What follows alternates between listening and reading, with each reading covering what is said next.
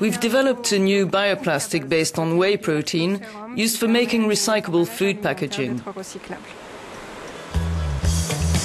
This new plastic is made using whey protein, which means it's biodegradable. Whey is a byproduct of cheese production. It contains about 7% of dry matter rich in protein that can be used to manufacture the so-called whey layer, our new bioplastic.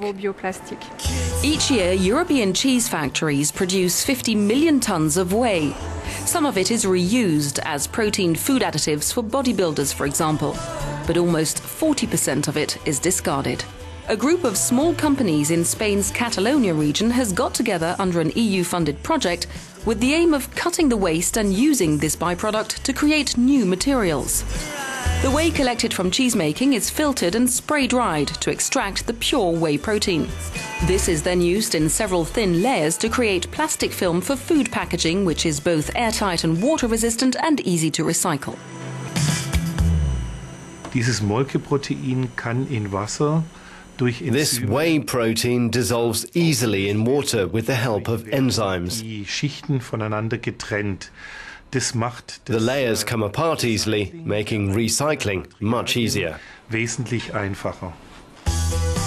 In contrast, traditional plastic, which is made of non-renewable materials, takes hundreds of years to break down.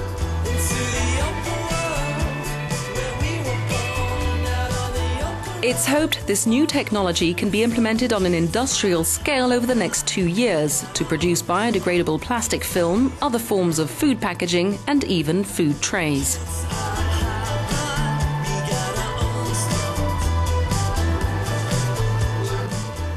There are 14 partners working on this project, both producers and researchers, specialized in plastic, packaging, recycling and engineering. So we've brought together all the right players to make the project a success.